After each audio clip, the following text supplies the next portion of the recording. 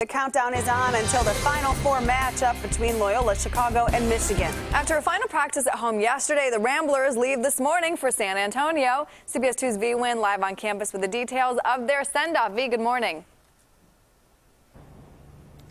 Good morning, Marissa and Aaron. Players will leave for San Antonio in just a few hours and talk about the excitement for fans. The team is now one step closer to the national championship game.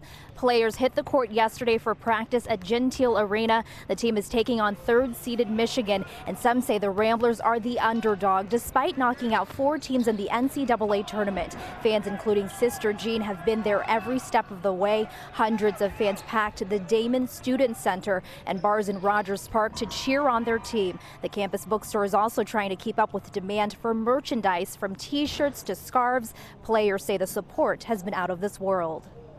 It's just unbelievable to see that, the support is with us and that everyone's behind us, and that the skyline's, maroon and gold, and it says "Go Ramblers." It's really fun. I just know that Chicago takes pride in its basketball, and for me to be able to bring home a national championship for Chicago and show Chicago in a positive light, it's just an opportunity that I'm going to cherish for the rest of my life.